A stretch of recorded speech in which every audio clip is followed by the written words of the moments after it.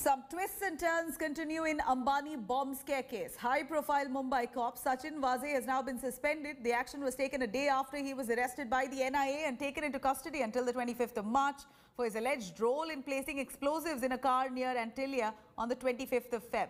Country's top terror probe agency has meanwhile intensified its probe. According to sources, NIA is probing if Sachin Vaze was present at the Carmichael Road near Antilia when the bomber parked the explosive-laden car and a threat letter to Ambani's. India Today has now accessed another CCTV footage showing Innova car coming out of police headquarters.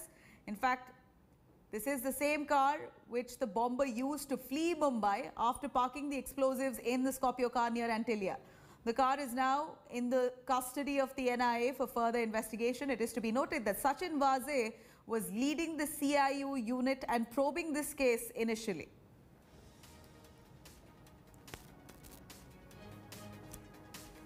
Here is Mumbai cop. In fact, quite some political war that's continued over the arrest of Mumbai cop. Sachin Vaze, Sena's ally NCP chief Sharad Pawar is now called in for a meeting of ministers at 4 p.m.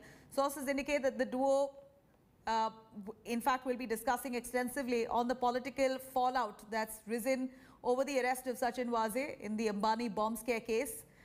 This comes as the BJP, on the other hand, has mounted its attack on the Uddhav government, accusing it of protecting the controversial cop. BJP MLA Ram Kadam has now demanded the narco test of Vaze and Kirit Somaya, raising questions over reinstating the cop despite being suspended, and he must be resigned from the force is what they say. Shiv Sena, meanwhile, has termed NIA action against Vaze an insult to Maharashtra police. Shiv Sena also says that the state police were capable of cracking the case, but BJP is in fact using central agencies now over state affairs.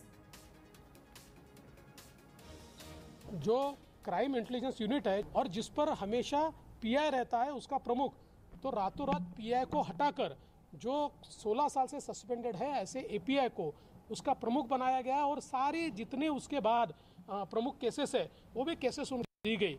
और ये भी यहाँ पर मैंने बताना चाहिए कि जिस समय वो सस्पेंडेड थे उस समय शिवसेना में उन्होंने प्रवेश किया था, शिवसेना के प्रवक्ता के रूप में भी उन्होंने काम किया था।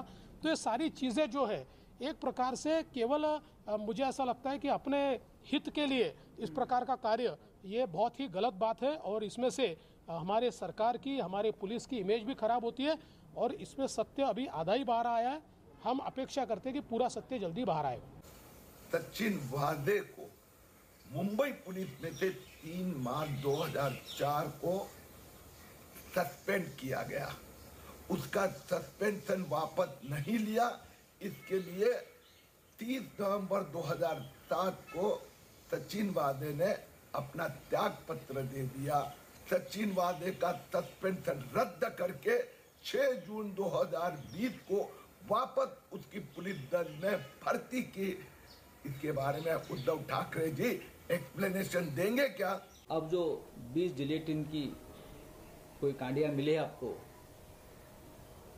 उस बारे में उसको अरेस्ट किया है कि ये सभी मामलों का गुने का तपास करने की जिम्मेदारी मुंबई पुलिस की। उसमें केंद्र से आकर कोई टीम को जांच करने की जरूरत नहीं थी। अगर कोई गुनहगार है, कोई बड़ा षड्यंत्र है, तो मुंबई पुलिस भी उसको ओपन कर सकती है। केंद्र की जांच एजेंसियां बार बार मुंबई, महाराष्ट्र में घुसकर हमारे पुलिस फोर्स का मनोबल कम करने का जो एक षड्यंत्र कर रही है, वो राज्य को अस्थिर करने का काम है।